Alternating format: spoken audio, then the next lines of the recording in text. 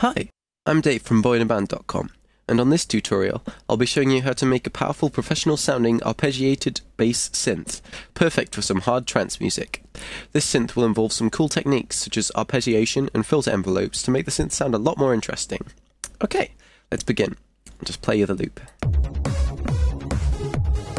It's just something I've been working on for a song in my band, You and What Army. You should check us out when you get a moment. But yeah, we'll be making this bass synth.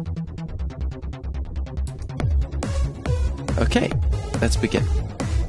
Well, I've made this synth with 6 different devices, but we're going to start with Thor, so I'll get to work on that.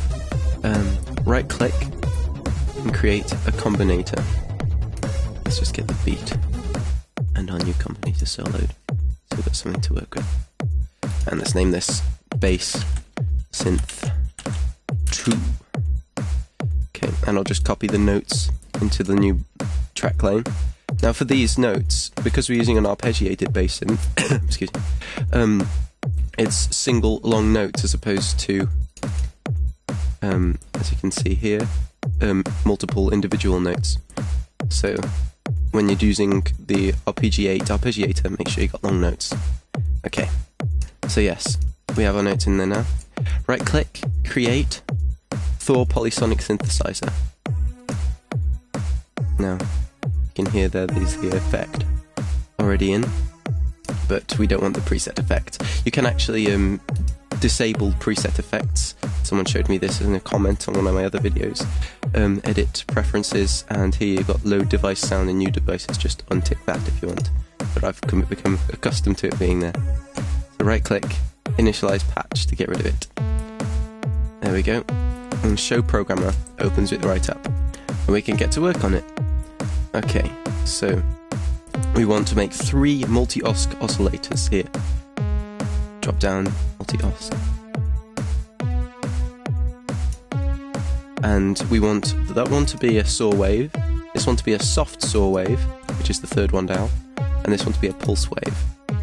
And detune them all, make the amount about 3/8 the way around. About 36 is the value. And then click 2 and 3 to send the signals through, and then you can hear the starting sound we've got there. Let's work on the filter. We want to turn the frequency round to about 3/8 and the resonance up to about 1/4. This is the sound we want the effect to have after the filter envelope has been applied. And the envelope itself, we can define how much it affects the filter by changing this ENV value here. So we want to change that to about 5/8. Okay. Now, to actually change the envelope, here the filter env is where the ADS and R of the envelope are attack, decay, sustain and release. We want all the values, A, S and R, to be 0, and the decay value we want to be around 250.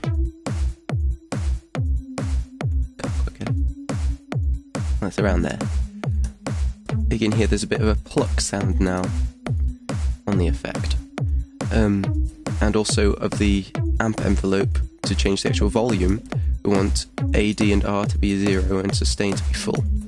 Now this just means that the sound will stay at a consistent level. Okay. Now we've got the basis of the sound here. To make the sound a bit wider and more full, we're going to add some delay and chorus, which Thor conveniently provides here. So just click delay and tempo sync, and I'm going to change the delay time to 4/16. That just makes it delay on every quarter note. 4/16 rounds down to 1/4, and change the dry wet to about 1/4 again. This just means it determines how much of the original sound you get in comparison with the delay sound, and we want more of the original sound. For the chorus, I'm just going to click chorus on, because I'm happy with that effect. But obviously, feel free to mess around with it.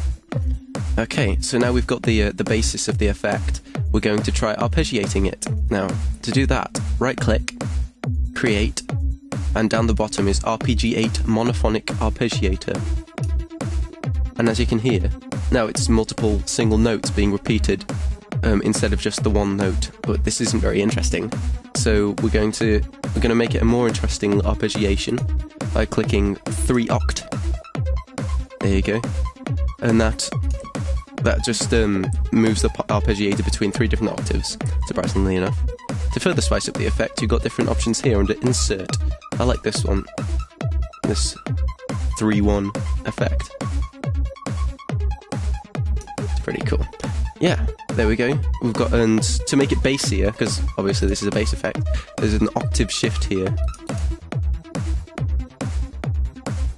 which is great for that. And just choose where you want it. And now we've got the arpeggiated bass effect. We just want to make it sound a bit more smooth and powerful. So we're going to right click and create an M-class equalizer. As this is bass effect, we want to accentuate the bass end of the effect. So we're going to click that param 1 on and turn the gain up a little bit. Turn the Q down to a quarter. Q is the area of effect, and turn the frequency down. I've done to about a quarter. It's about 115 is the center point. Hertz, that is, and that just brings up that bass end. Now right click, create, and compressor. That's what we want next. Now this is just going to bring up the tail end of the effect. So turn the input gain up to about 3/4, and the threshold to a similar amount, and ratio up to infinity to 1. Now this means any sound above the threshold is taken down to the threshold. This smooths out the level of the sound, making the loud pluck sound a similar level to the filtered tail end of the sound. Okay, next we'll widen the sound with the stereo imager. Right click, create, stereo imager. Now I'm just going to take the high end up to about 3/4 and the low end down to about 1/4. Now this is generally a good practice, since a tighter low end makes the mix less messy, and a wider high end makes it sound totally frickin' euphoric. Okay, and lastly, we're going to right click, create, maximizer. Now this will just bring up the level to a consistent level, similar to all the other synths in the mix. So we're going to turn up the input gain to about 3/4 and hit the 4 milliseconds look ahead, which just makes sure the sound is limited as soon as it hits. And there you have it. Finish your track, get down to the club, throw on your tune, and dance around like one of those Ponzi DJs that wave their hands in the air all the time. You've earned it.